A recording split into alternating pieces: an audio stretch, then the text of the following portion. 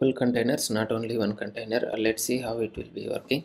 So use kubectl vi sample dot YAML file. So earlier we have seen that there are only one container is available in a pod. Now we can see there are two or more containers in a pod. So API version, this is the API version of that Kubernetes. Kind is pod p capital, and specify the metadata. Here we can specify the name of the pod. I can say my pod 1 and spec. So here we can see this container section, right? Containers.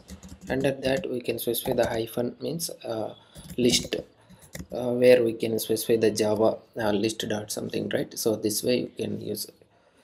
Image is nginx image. So for your identification you can use as a container nginx container, so that you can clearly identify what is it. So here I mention the nginx container. So here we need to specify one more container, that is called hyphen with the name of redis container, and image was redis.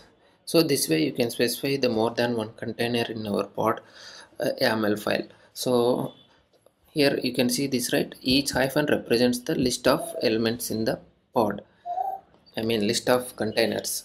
So right now try to execute this one, save it. Containers in a pod with the help of YAML file. See there are two containers available, nginx and redis container. Now we'll try to execute this one. Kubectl create -f sample.yaml file. So my pod 1 created. Now you can try to execute, try to get the pods. So my pod 0/2 container is creating. Wait for a second, it will pull the image from the Docker Hub and it will run as a container. So there are two images available, right? It will take some time to execute.